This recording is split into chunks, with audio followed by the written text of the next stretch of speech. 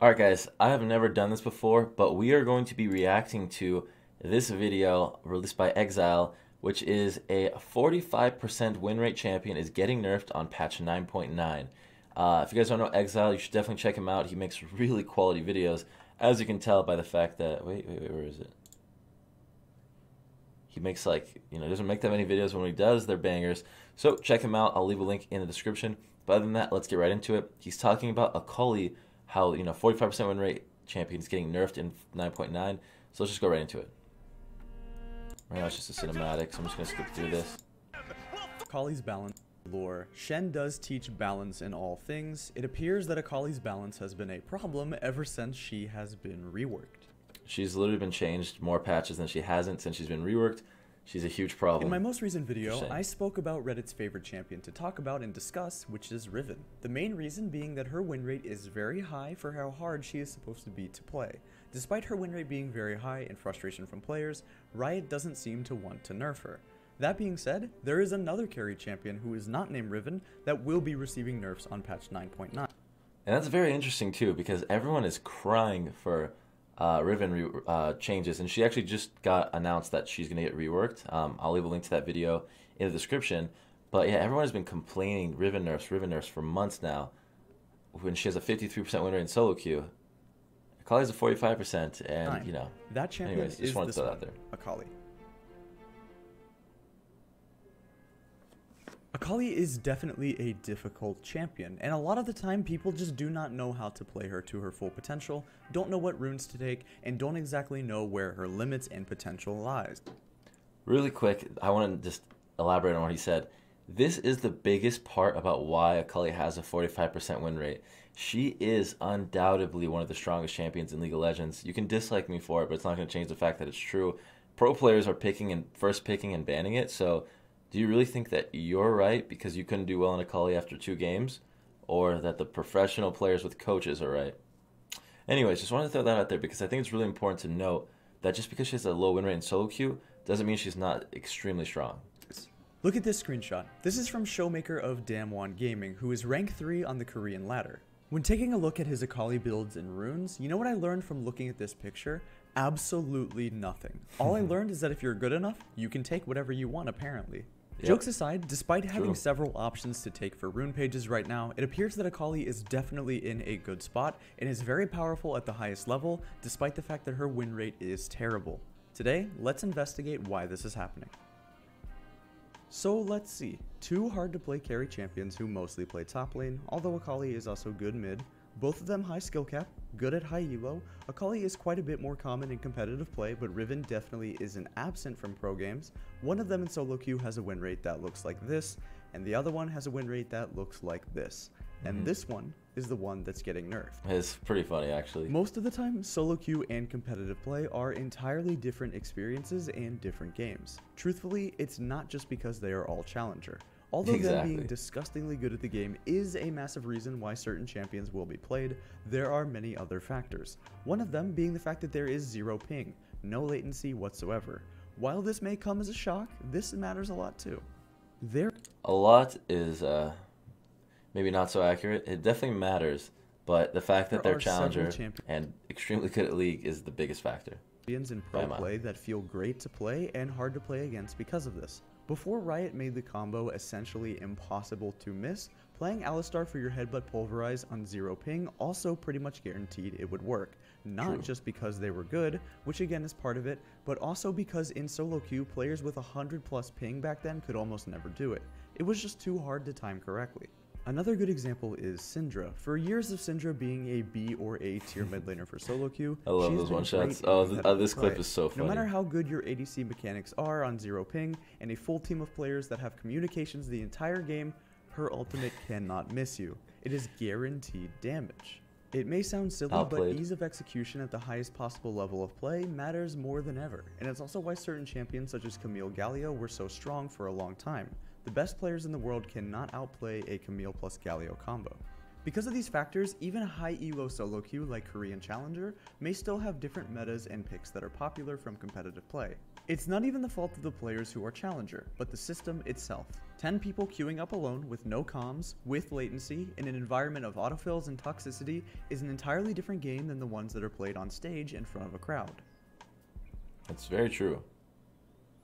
As for Akali, she is seen quite commonly at the competitive level. Ever since her rework, she has been the go-to and staple assassin for both top lane and mid lane at this level of play, and even though she did receive some changes and nerfs to her shroud, she is still tearing it. There was one patch where she got huge nerfs. I think it was 9.3, where she wasn't pick or ban in solo queue or in competitive play, and I think she was still picked.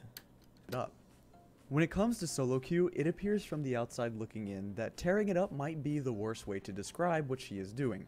Now, let's be fair for a second. Don't get too caught up in win rates exactly as they are. Win rates do not always tell you the full story.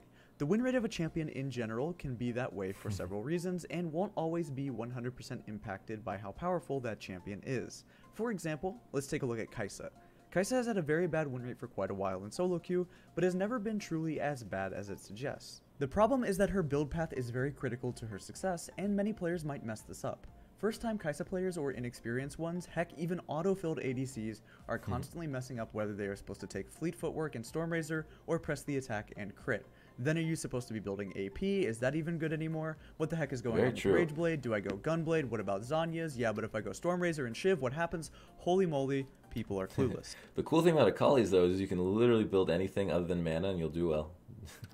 As for Akali's win rate, I do like to add a small buff to it, as I know that she is very hard to play and unforgiving for lower elo brackets and newer players. I would argue that without a doubt she is one of the least forgiving champions in the game. You really do need to know how to use all of her abilities, including her passive and item actives like Hextech, Gunblade, and Zanya's very well to make the champion work.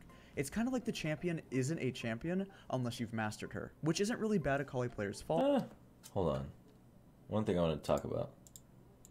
Elo brackets and newer players. I would argue that without a doubt she is one of the least forgiving champions in the game. You really do need to know how to use all of her abilities, including her passive and item actives like Hextech, Gunblade, and Zanya's very well to make the champion work. That's true. I thought he was saying that you need to know how to use Zanya's and Gunblade specifically well, because that's definitely like the smallest part of it. It's kind of like the champion isn't a champion unless you've mastered her, which isn't really bad Akali players' fault. True. It just takes practice. She is literally garbage until things just like, it just pops in your head and you understand how you're supposed to weave in and out, when to use your shroud. Everything becomes natural with this champion, but before it is, God, she's so bad. Like, I remember playing her for the first time at Riot, and I was like, oh, okay, yeah, this champion, you know, she's okay, but what am I doing here? But now, obviously, I'm literally in love with this champion because she's so much fun once you're good with her. Being said, the question becomes, at what point do you look at this number and say to yourself, sure, the win rate is bad and she's hard to play, but aren't some of these champions hard too? How come their numbers are all better than hers? Every single one is better, yet she is the champion that is getting nerfed. Akali's harder. Riot has tried to take the philosophy that the game should be fun and fair for everyone in some ways, and if you don't think so, then take a look at the patch notes recently. Riot has put a good amount of effort pretty recently into buffing, changing, and trying to balance game modes like URF and ARAM, appealing to the most casual players possible. They have been doing what they can to try to make the majority of players happy while also trying to keep the integrity of the professional scene. I want a really quick note on this. He's right. This True Stealth Shroud is just so annoying. People hate it so much. It's the same reason why they're completely changing Riven and Vayne and Master E. It's because their community reworks or community changes, because people simply just can't deal with it, or they don't want to. They're crying so much. So many people are crying about it that they're just forced into changing or nerfing, rather, for a Akali situation. So I think that's like the gist of why the title says, why is a 45% champion getting nerfed on 9.9? I praise Riot for trying this to some extent, and I won't act as if this is an easy task either, but I do think for Akali, a lot of players are just not very good at her, which does bog down her win rate by quite a bit. Take a look at this clip. How many Akalis do you know that you've played against, seen on your team, or seen in your games that know how to abuse even her early laning phase, such as her level 1, this well with her passive?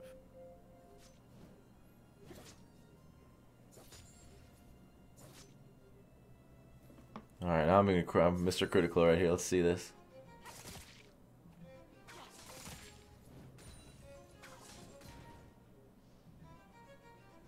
How many Akalis do you know that delay the use of their E to wait for their energy to be able to use a Q?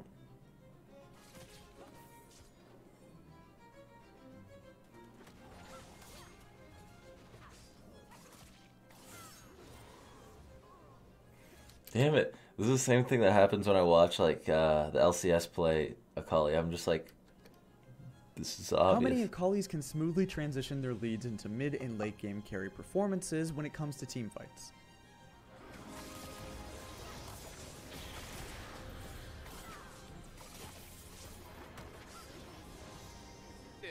By being a bit too Yeah, to me, these places look so easy. Yeah, they managed to get I'm sorry. I'm done being cocky.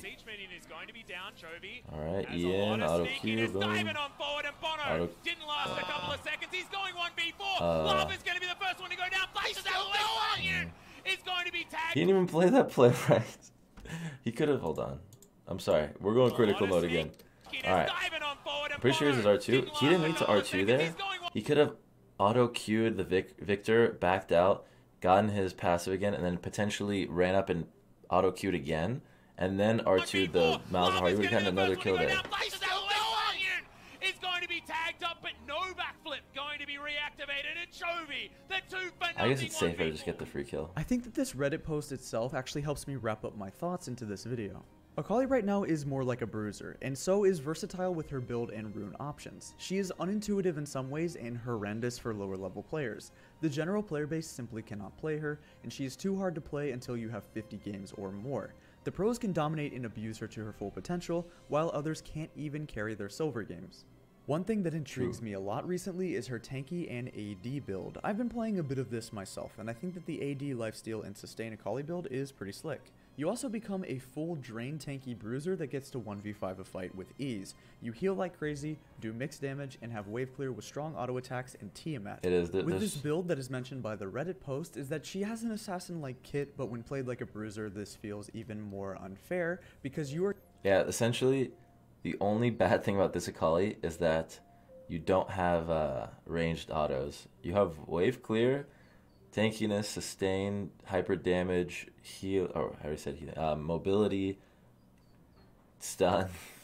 We're given bruiser tanky There's damage nothing like items that with bad much about mobility AD and Akali, safety, and it becomes except for you're playing extremely AD hard to Akali. play against. You know what? I feel like I've heard of this before, but where? Where could I have seen something like that before? Oh, really? TSM.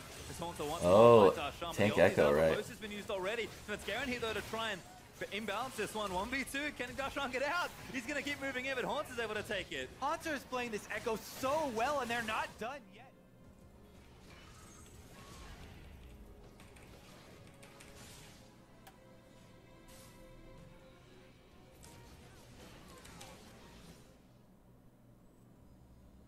All things said, I think that the nerfs themselves seem fair for patch 9.9.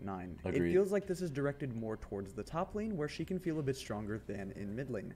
In mid lane, most of what she needs to do is burst people and then one-shot them, whereas in top lane, she acts more like a sustained fighter. I do feel that Riot should look at Akali in the future. Maybe a little bit. I think that a Shroud being nerfed affects both lanes, but because she's played more top lane, that makes that she's been nerfed more top lane. I don't know about that. Again, because truth be told, maybe she Disagree. is a broken and unfair champion. But what is so interesting about Akali is just how different the discrepancy is between the good ones and the bad ones. And maybe Riot should consider their design philosophy in the future. Well, hold on. You can't compare a champion as difficult as Akali as a champion like Nunu. Really, Nunu doesn't have much to him. Like, if you count the amount of combos you can do with Nunu versus Akali, and like how consistently you have to put them off. Akali has these crazy low cooldowns. They're consistently doing all these crazy combos, and they're also so situational. This is like uncomparable. I don't Maybe think. Riot should consider their design philosophy in the future. I think if that's their intention is to have a fallacy right champion there. that has a massive learning curve such as Akali, then maybe don't even try to buff her for low elos at all. Maybe don't even design a champion for low elos, or maybe counteract it by trying to make more champions that are easy. They've said time and time again the reason they don't want to change Garen is because he is a perfect entry-level champion. Clearly, Akali is the opposite of that.